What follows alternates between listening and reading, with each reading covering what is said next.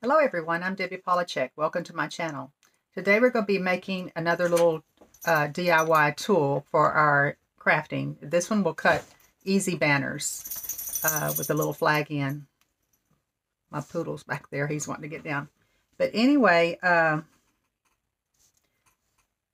this one, the first one I made it out of chipboard, little pieces of chipboard and acetate. But this one will make it out of cardstock. I think that'll work out just fine.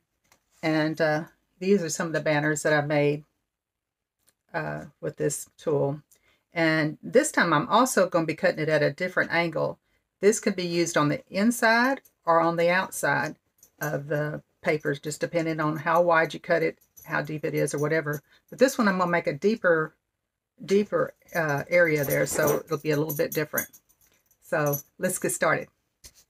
Okay, this is the one I made out of chipboard, and to make it, I laved my piece of acetate that is approximately about 3.5 inches by 2 1/4 inches, and I laid it on top of my grid paper, and I was looking for that 45-degree angle. So when I made it, I had this upside down. I took my chipboard and glued it with this fabric tack glue and laid it right on the even with this line.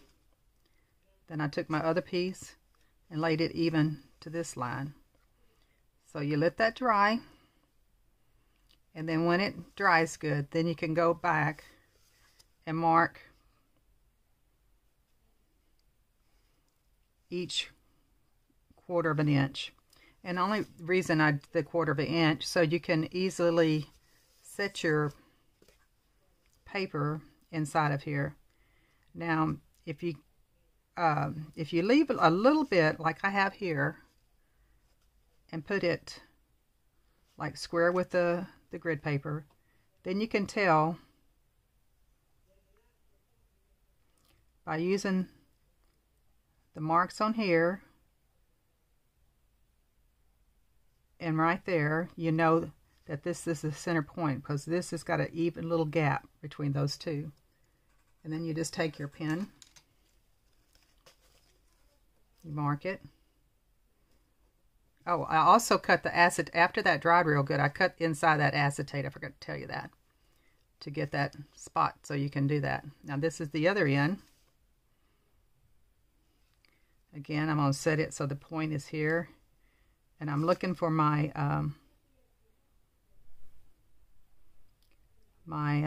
grid to go at. Look, I'm going at the 3rd point on each side, so I'll be able to cut it right there.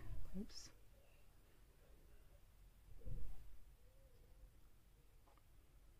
I'm trying to get this little gap even with this little gap, both on this grid line here, and both at 3. Okay. Now if you also wanted to kind of mark the center, it might be easier for you to do it that way. Then of course you just go ahead and cut the line off, or cut to the line. If you want to flip over and use the other side, just cut to the line. But I'm going to go ahead and cut the line off.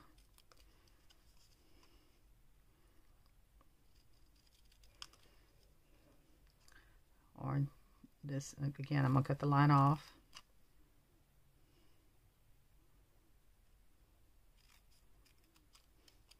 So you got a pretty perfect little banner. Okay, now I'm going to take that another piece, and as you can see, I got it marked. And how I marked that is just that I thought, well, what size point do I want? So I thought, well, I just put this one here, and I thought, well, I'd like to have it quite a bit smaller, so I'm going to put the mark at this point here, and then I drew it with a pen and a ruler to get it straight. So this time you need a big enough gap here so you'll have enough for when you cut this apart here, you will have something left. Okay, so that's there. Okay, I've got that pretty even, I think. I'm going to take my Just use tear and tape this time so it will dry real fast. And again, I'm going to hold my finger here.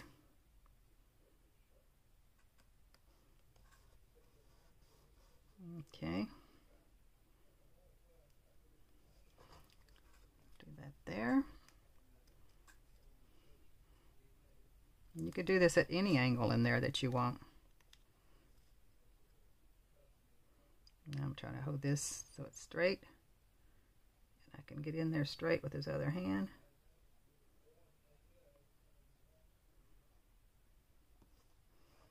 Okay.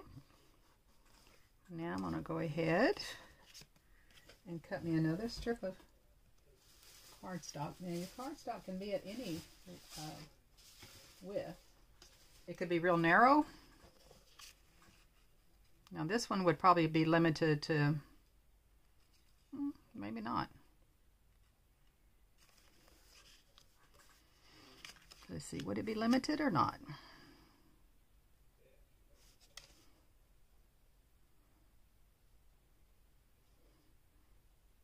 I guess it wouldn't be limited. Let's try with a bigger piece and see. Let's try this and see. Looks like as long, no, let me cut this first. Can't draw on it if I don't cut it out.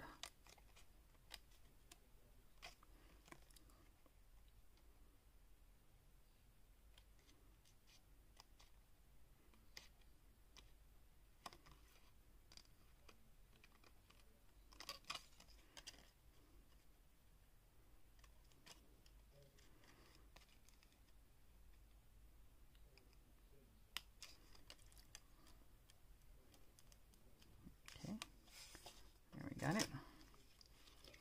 Now it looks, let's go ahead and get our center finder here. This is another gadget that we made. It's a little T-square center finder. I'm going to go ahead and put this at 5, or a little less than 5 and a little less than 5 on this side. And this is the center of my paper right here. Same here. I'm going to put this, I don't know if this is going to be at the right spot or not, but let's try it. A little less than 5, a little less than 5, and this is the center. I'll leave you a link to this one too, in case you want to make that.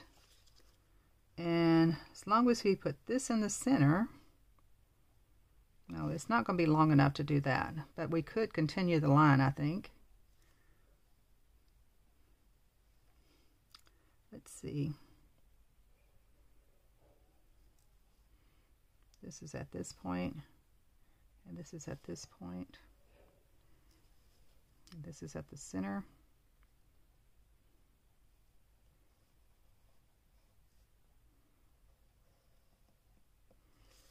Okay, let me just take a straight edge and continue that line.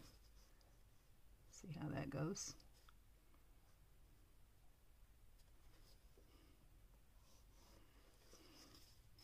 This is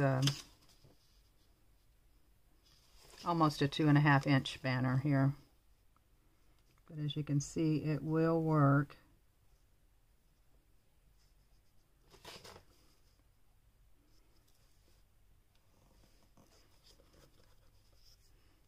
Okay, and this one we'll do this way, and we probably want this to go all the way to the end as well. So we'll put that one about right there. Okay, I'll need to make this mark a little higher.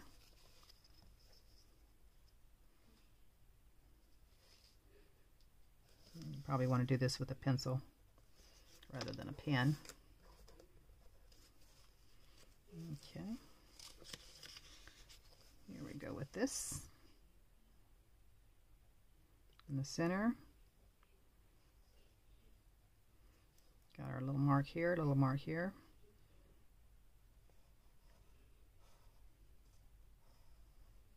Pin it, continue it.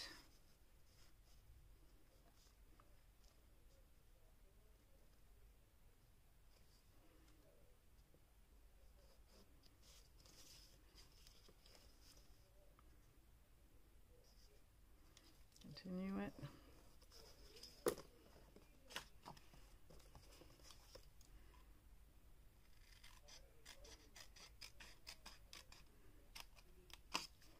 Get the line off.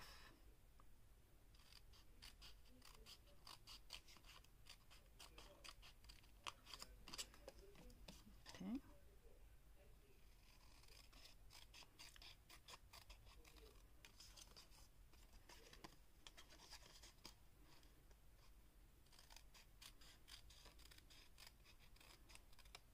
Okay, and I think that worked out fine.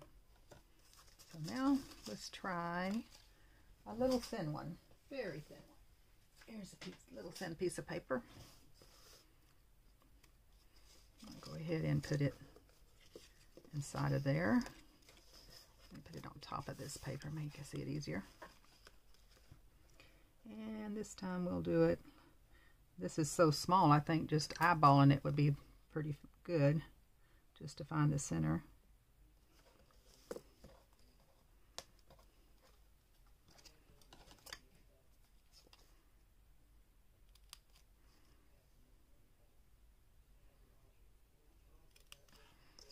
Anyway, we got a nice little bitty, so you can see that we can go to all different sizes with our little homemade banner maker. So go ahead and give it a try. Give me a thumbs up too, and subscribe to my channel to watch more videos. Thank you. Bye-bye.